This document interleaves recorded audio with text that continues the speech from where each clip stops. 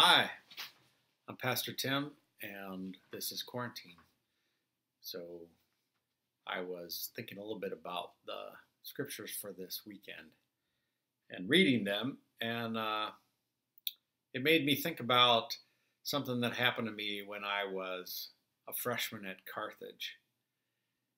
I was coming from the UP, and we had a lot of churches in the UP that would combine youth ministry for camps and things. And so I had a number of friends from all over, Lutheran kids from different youth groups.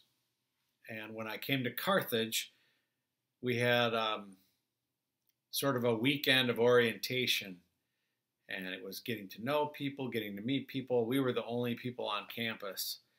And I remember standing in line at the cafeteria and looking up and seeing one of my friends from the UP.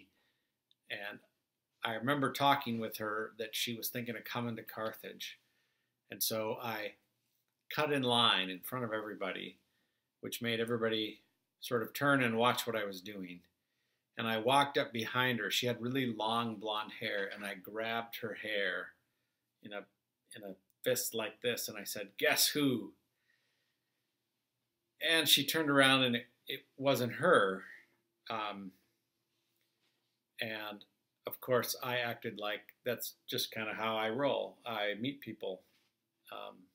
That's who I am. It's that kind of a surprise that happens in our gospel text for today. People come to this scene of judgment, and they're completely surprised. Everybody is surprised. And, well, just let me read it for you. It comes from Matthew. When he finally arrives, blazing in beauty and all his angels with him, the Son of Man will take his place on his glorious throne. Then all the nations will be arranged before him, and he will sort out the people, much as a shepherd sorts out sheep and goats, putting the sheep to his right and the goats to his left. Then the king will say to those on his right, "Enter, you who are blessed by my Father. Take what is coming to you in this kingdom. It has been ready for you since the world's foundation. And here's why. I was hungry, and you fed me. I was thirsty, and you gave me a drink. I was homeless, and you gave me a room. I was shivering, and you gave me clothes. I was sick, and you stopped to visit. I was in prison, and you came to me." Then those sheep are going to say, "What?" Or, "Master, what are you talking about? When did we ever see you hungry and feed you, or thirsty and give you a drink? When did we ever see you in prison or sick and come to you?" Then the king will say, "I'm telling the solemn truth. Whenever you did one of these things to someone overlooked or ignored, that was me. You did it to me." Then he will turn to the goats, the ones to his left, and say, "Get out, worthless goats. You are good for nothing but the fires of hell. And why? Because I was hungry and you gave me no meal. I was thirsty and you gave me no drink. I was homeless and you gave me no bed. I was shivering and you gave me no clothes. Sick and in prison and you never visited me." Then those goats are going to say, "Master, what are you talking about? When did we ever see you hungry or thirsty, or homeless, or shivering, or sick, or in prison and didn't help?" He will answer them, "I'm telling you the solemn truth. Whenever you failed to do one of these things to someone who was being overlooked or ignored, that was me. You failed to do it to me."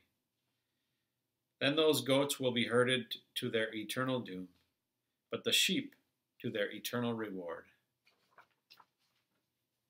That was a reading from Matthew's Gospel, and the version was the Message, which is a contemporary version of that I really like. So this particular parable is about being surprised. Earlier, I told you about one of the less than great surprises for both this strange girl and myself.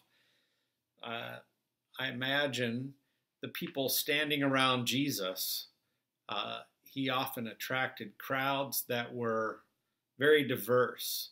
You would have wealthy landowners, part of the aristocracy, people who worked in very important official positions in government, in religion, in the temple, and then the masses of people would be people from the artisan class. They would be bakers and carpenters like his father. They would be people who worked in vineyards as laborers, fishermen. And so Jesus was talking to this wide range of people. I imagine as he began this story, talking about what God's kingdom is going to be like, when he started to say that he was separating the sheep from the goats, I kind of imagine one of the groups of people sitting there crossing their arms going, yep, now they're going to get theirs. You just wait. Those people, we all know who they are, right? They're going to get their comeuppance. We, however, we are the true followers. We are the ones who get it. And what's interesting to me is everybody is surprised. The people who are let into the kingdom, the sheep, they're completely surprised. When did we do this? Boy, do we belong here? It's hard to believe. Our whole lives we've been looked down on, and now we find this out. We're accepted. And likewise, those who were certain beyond all shadow of doubt that they were God's chosen people. They were the ones who were getting in. They were the ones who had done the work, who had put in the time, paid their dues, whatever you want to say about it. And so Jesus tells this story. And earlier in the Gospel of Matthew, Jesus says that this present generation won't pass away until I come again, until the kingdom comes. And so even though for much of Christianity there are people waiting, maybe crossing their arms and doing whatever they feel like they have to do to get in, being diligent. Maybe they're being a Christian for them is a lot of obligation, and they're just waiting for the reward someday. I think this story is for them. Martin Luther once said, to polka is to know its benefits. Now, I loved polka, especially at a wedding reception. You might have an adult beverage or two, and you get out on the dance floor, and you lose all your inhibitions, and you fly around, and it's a fun, you're totally swept up in it. To me, that's a little bit like the kingdom of God. It's not something that's going to happen someday. You don't think about polka and are satisfied. You don't imagine doing the polka. Doing the polka is not something you read about and go, wow, that's great. To know the benefits of polka, you have to do it. I think it's the same with the kingdom of God. The people Jesus described, they weren't going out looking for, the marginalized people that they could help. It was just who they are. They just did it naturally. They didn't even realize they were doing it. That's the great thing. To be a part of this kingdom of God, we don't always realize the good that we're doing. We just put ourselves in the way and act naturally, as God has called us to be disciples and to follow the witness of Jesus. I think as we think about our time and our life in COVID, we may not be able to go out and do a lot of things, but there's a lot of people we could contact who might be alone, who might really need someone to talk to, maybe to reach out.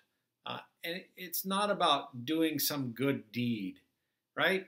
I mean, find somebody that you miss, somebody that you haven't spoken to in a while, right?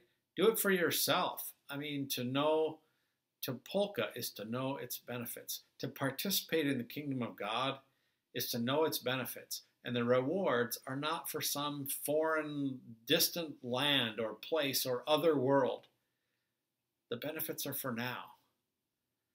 And the reason that everyone is surprised is that many people are still waiting for some day when the kingdom of God is going to be here.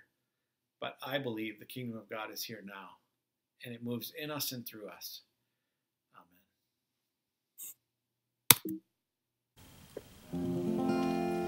Give thanks with a grateful heart. Give thanks to the Holy One.